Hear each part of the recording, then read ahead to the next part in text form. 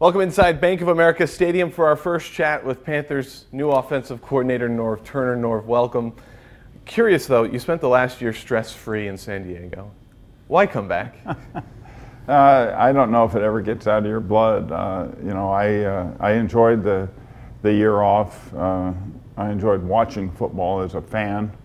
You still look at it from the coaching standpoint, but I miss it. And I miss being around the guys, the players. But I did always say, when people ask me, are you going to coach again? I'd say it would have to be with the right person in the right place. And obviously, this Carolina fit both of those. My relationship with Coach Rivera, and then this team is exciting team to be part of. Yeah, Ron considers you a mentor.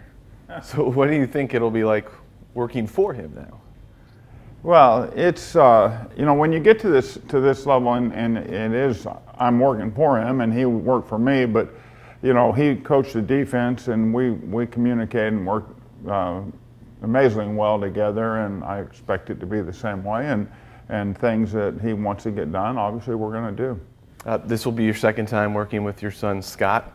What was that like the first time around? How's that dynamic? Well, the great thing is we've been together and we've coached a system, and he's very good coaching the quarterbacks. He's also coached the receivers when we were first together. He was with Rob Jasinski in this system here for 2 years, so he's kind of from the ground up been involved with it. So I've got a lot of faith and a lot of trust, and you eliminate some of the confusion. I think he knows exactly what we're trying to get done, and he communicates with the quarterbacks extremely well. When you look at this roster offensively, what are your first impressions? Well, it's exciting. I mean, the offensive line had a really good year last year. There's nobody like Cam.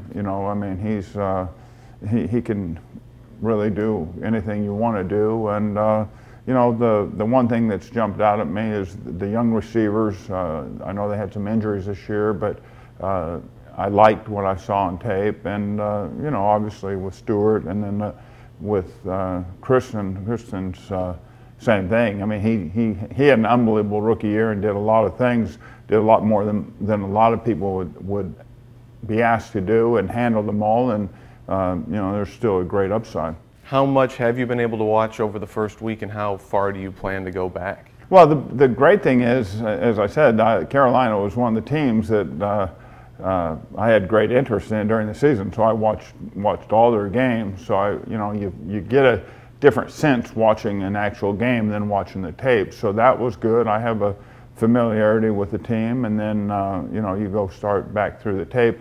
I'm not going very far back. We're always looking forward, and I think there's some things we can do to continue to grow the offense, and help all these guys. I always tell them, if you do something real well, we're going to give you a chance to do it. The more things you do well, the more opportunities you're going to get. So that's the approach we'll take. Most of the quarterbacks you've been successful with have been of the standard pocket passer variety. Cam Newton is not. Will there be a learning curve for both of you as you start to work together? No, because a lot of the things that we'll do with Cam, the system's in place, and we actually at different times with Bridgewater ran some of the Carolina stuff. It wasn't to feature Teddy as a runner, but it opened up running lanes. Teddy's first start, we used a lot of the zone read stuff against Atlanta, and really had a big game against them. So, same thing. There's certain things that this coaching staff, the offensive staff have used.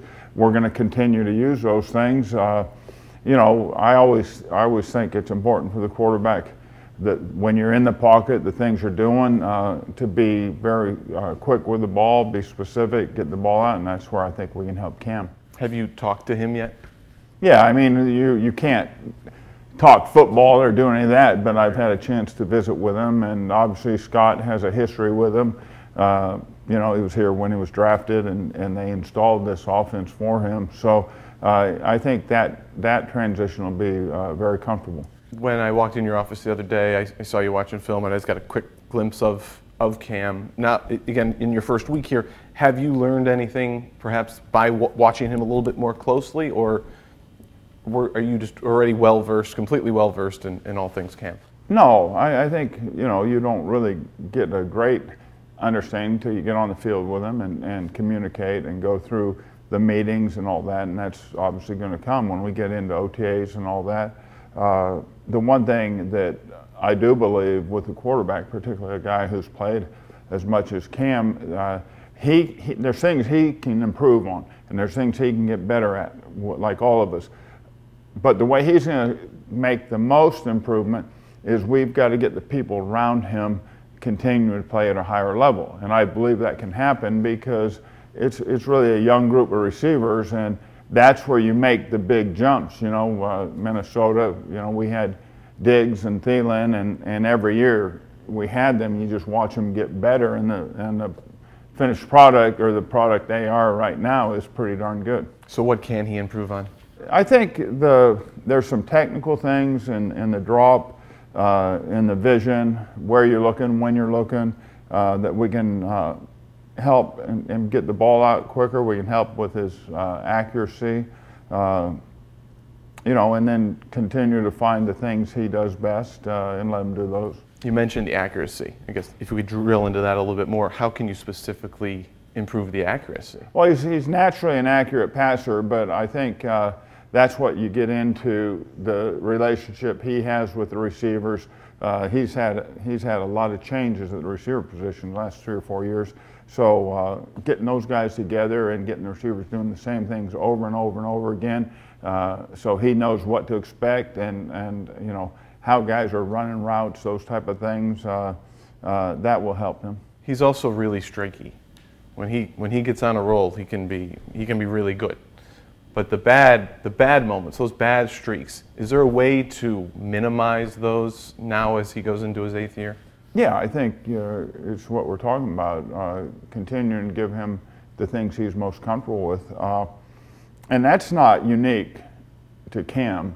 I've been in a few of these NFL cities now, and you tend to be a little more critical of your guy than maybe a guy down the road who throws 5 straight incompletes, but he's in the Pro Bowl, so you say, well, God, I wish Cam would be more like him or something like that. There's a lot of guys that would like to have their quarterback playing like Cam is. But because of your history, people are going to say, well, maybe Norv wants to make him into a pocket passer now. I was with Alex Smith in his 2nd year, and we featured the things Alex did best, and we ran nakeds, and we ran quarterback draws, and we did quarterback keeps, and then we helped him improve as a pocket passer, and he made a real transformation from year 1 to year 2. I mean, I think that 2nd year was, people said, wait, Alex, this guy is #1 draft pick and will be an outstanding player. So, I wouldn't limit my experience to being a guy that has to stay in that pocket. We've had success with a lot of different guys.